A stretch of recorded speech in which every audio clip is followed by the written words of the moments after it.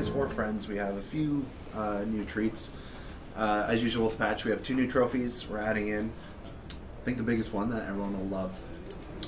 Remote play with your PlayStation Vita. We're allowing players to customize their full bindings, just like DualShock 4.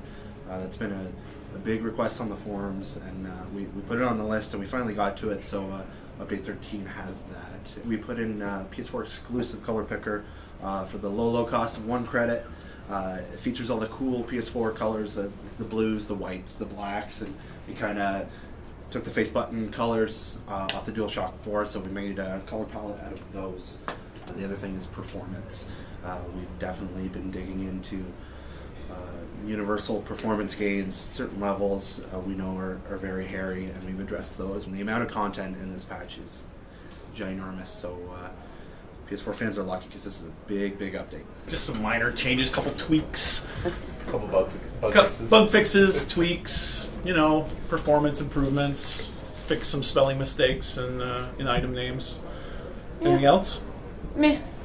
Yeah. Melee 2.0. What should we say about it? There's a lot of hype around the office about it, so I think it's a matter of just final balancing and final massaging of the different stances, and you know, making sure it works with all the different AI types and that sort of thing. But yeah, it's really coming together. We've taken every weapon that has like 3 or 4 attacks now, and now they each have like a dozen things that they can do and different stances, and those stances give you more energy to put into your mods.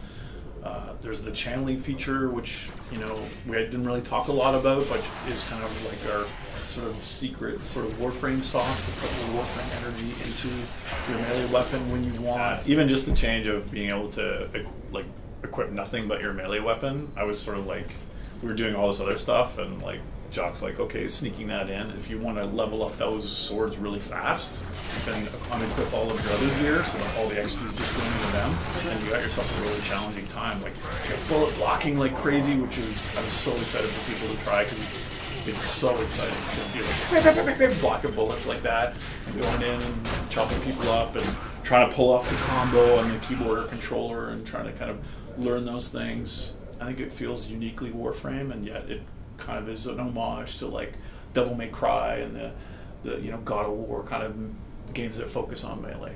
We've got Hydroid as well. Hydroid, yeah. Hydroid as well. You turn into this water form, and then anything near you goes and falls into this kind of void, and then yeah, if they die, then they're gone forever, or if they survive that, they'll kind of be spit back out when you turn back into your solid form.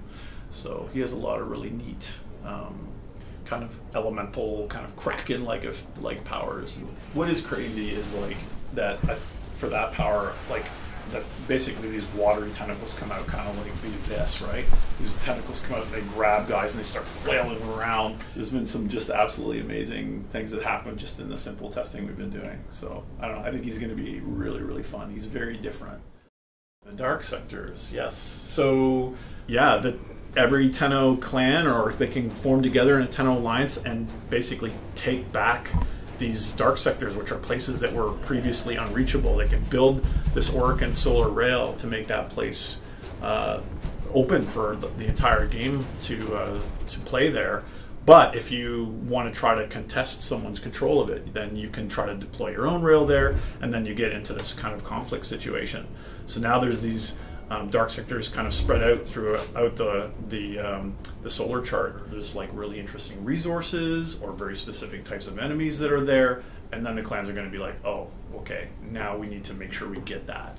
Hopefully this is going to give, you know, players a whole sort of layer of political intrigue and excitement to kind of take part of the map for themselves, which is, I think, really neat. Yeah. With this update, the UI continues, I think, to advance, and now there's this great clan UI. There's Message of the Day. You can instantly jump to the dojo. You can take a look at what dark sectors you control in your clan. You have like this little activity feed about what research is done and what's been built in there. You can join your buddies if they're online and play with them. So there's a lot of really good stuff in there for clans and alliances. Vehek has been like completely reimagined. He's the most crazy propaganda multi-formed beast you've ever seen. He's going to be awesome. He's got new types of Guardian Grenier with him that are melee focused to kind of dovetail with the melee update we've done to the game. And they have sort of very specific weaknesses and resistances, so that's going to be a new challenge for players. And then the Grenier shipyards, which is this kind of toxic poison wasteland where they build all their Fomorian ships, which is something for a new update.